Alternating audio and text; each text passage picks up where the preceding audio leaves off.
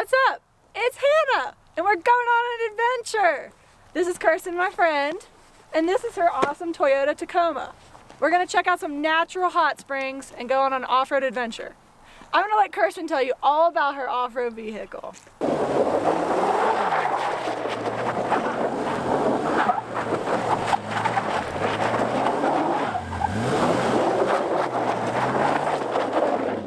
Beautiful 2001 Toyota Tacoma. We've had it for almost exactly 1 year. We got it Thanksgiving last year, so yeah, it's been pretty awesome. We've taken it lots of places. Here we have the all-pro bumper and the rugged ridge winch, which we've used to get quite a few people out of some icy situations. Alex likes to be a hero and pull everybody out of the ditch, so. He saved me once, not gonna lie. Probably the most eye-catching part of this vehicle is definitely the tires. So we have these Cooper Discovery STT Pro 33-inch. They've been pretty awesome. They get us through pretty much every type of weather that there is: ice, snow, water, rain. Here we have our awesome Tough Stuff Overland rooftop tent. It sleeps 4 people. As you can see, we've put it on top of a bed rack. That saves us the airspace when we're driving. So that way we don't have too much air resistance and it saves a lot of gas mileage. And then you can see we still have lots of room in the bed to load up all of our camping gear. Definitely better to sleep elevated, especially in this kind of weather. Keeps you pretty warm. If you want to go ahead and see a little bit more about the truck, see the specs, see the adventures we've gone on so far, go ahead and check out my husband's Instagram page @moreexpeditions. So these hot springs are pretty much out in the middle of nowhere. I'd done some research on them to get an idea of how to get there and just how much off-roading was required, and basically came to the conclusion that my truck would have some major difficulty. My truck's pretty long and wide, and I haven't put any gnarly tires on it yet. If you were to bring a full-size truck with a truck camper or camper van back there, you'd most likely get yourself some hefty body damage between all the narrow rock walls and low-hanging trees. But Alex and Kirstyn's Tacoma was the perfect vehicle, and Alex has a lot of experience with off-roading. So the traverse is about an hour and a half, depending on the conditions. It's 10 miles in and back. There's 2 river points to pass through, and the path is really narrow with a decent amount of moderate hill climb and rocky passage. The best time of year is typically late spring or early fall when the water levels are the lowest, but I really wanted to go when it was snowing so I could enjoy the snow-capped mountains. Who doesn't love enjoying some snow-capped mountains while you're sitting in some hot springs? The path is definitely not well marked, but again, the snow really helped with that.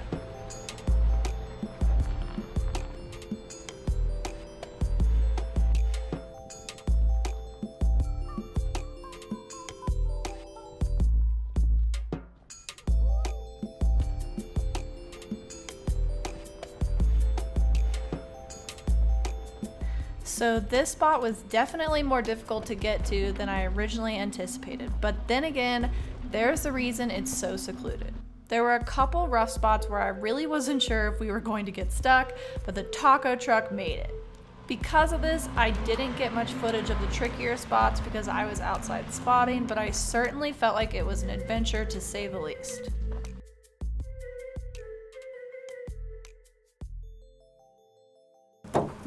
There's a beautiful abandoned cabin. Looks like an old homestead. So we're getting pretty close to the hot springs now. We ran into this beautiful cabin. Let me show you my crib. Let's take a look inside. That's so crazy. Look at the old mattress.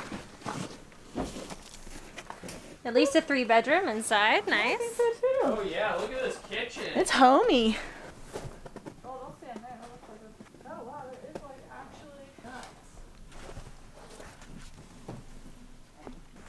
Look how beautiful. There's a storm coming in.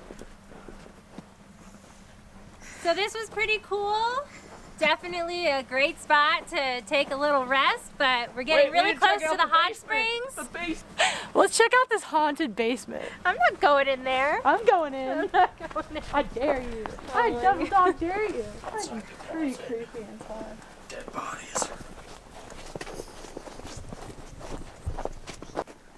so creepy.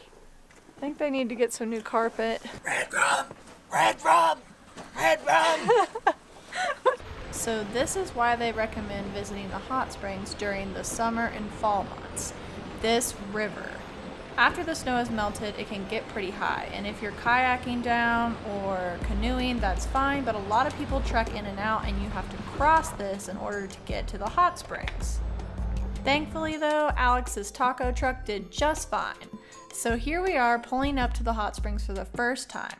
So a hot spring works with a spring that comes out of the earth further up above the hot spring pools, and you can see the heat coming off the water. I'd never seen this before, if you can't tell by my excitement. We made it to the hot springs! Gorgeous.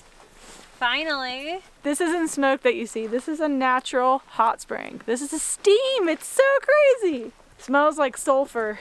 Lots of thermophiles. We're gonna follow the hot springs down to where the water collects, where they collect in pools. So it's basically a hot tub, a natural hot spring tub.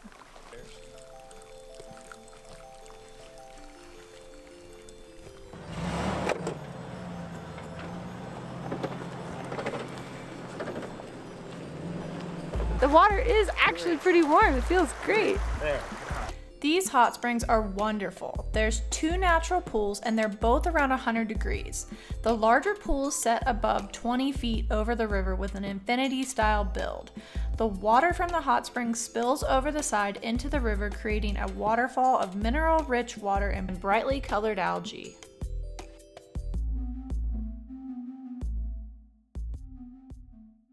Out here in the middle of nowhere in a natural hot spring. It's absolutely beautiful. This is what life should be like every day. Whoa! I almost fell. This is a top secret hot spring in the middle of nowhere. You have to have a crazy off-road vehicle to get here. My truck definitely would not have made it. It's too long, too wide. Those rocks would have wrecked my car, but thanks to Kirstyn and Alex, we have an awesome vehicle. We got across both rivers, and now it's so secluded.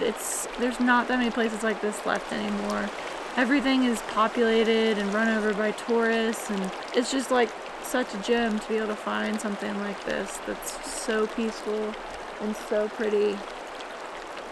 And it's like snow has fallen. It's beautiful.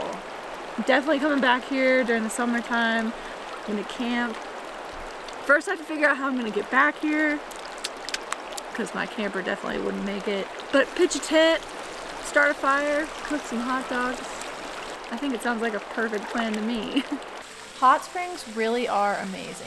They're geothermally warmed pools rich in minerals from the Earth's mantle. They're excellent for reducing stress, relaxing tense muscles, and helping increase blood circulation. So not only are you getting a nice peaceful swim, but you're also benefiting your health. Many hot springs are commercially maintained. These are nice too, but there's just something special about being with something so natural and so untouched.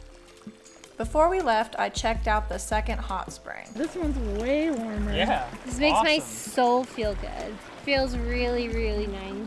Wish I had a fire. So nice to have a fire right now. We're just like by ourselves out here. Nobody's out here. We have this completely to ourselves. I mean, I wish we were camping out here. There's like a fire pit. Could have a fire, a cup of coffee. Watch the stars at night. Yeah, listen to some music. This is so cool. The best feeling in the world is getting your feet in some nice, warm, cozy boots. This is my new look. Snow boots, bikini tops. But seriously, I can't wait to come back here and camp. It's just too special, but for now, it's time to trek on back to the real world. Thanks so much for watching. I hope you enjoyed my adventure as much as I did. Make sure you subscribe so you don't miss any new videos. I'll be showing off my excellent snowboarding skills here soon. Make sure you grab some popcorn and get ready to laugh.